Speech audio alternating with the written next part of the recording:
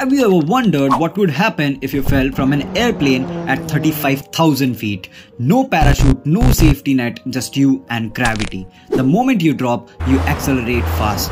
Within 12 seconds, you are already at 200 km per hour, and in about 30 seconds, you reach the terminal velocity of 220 km per hour. At this speed, hitting anything is going to hurt a lot. But is there any way to survive? Let's see.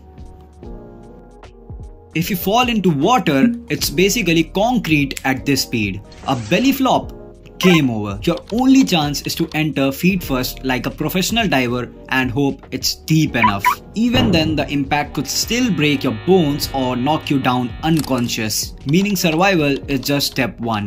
Next, you have to deal with staying afloat, finding land, and well, let's not forget what else lives in the ocean. Your survival odds about 1 in 100. A forest is a slightly better option. Trees can act as nature's shock absorbers, breaking your fall branch by branch. But there's a catch. Too many thick branches and you could be in trouble before even hitting the ground. The best case scenario, you crash through smaller, flexible branches that slow you down just enough to make it. But aim wrong and hit a trunk straight on, that's like hitting a wall at 200 km per hour. Still, survival odds jump to about 10 in 100. Not great, but way better than water. Now, if you hit solid ground, things look really bad. Concrete, pavement or rock. There's no way out of that. Your only sliver of hope is landing on a steep slope or deep snow. But even then, impact would be fatal. The odds, it's 0.001 in 100. Worse than winning the lottery twice and getting struck by lightning on the same day.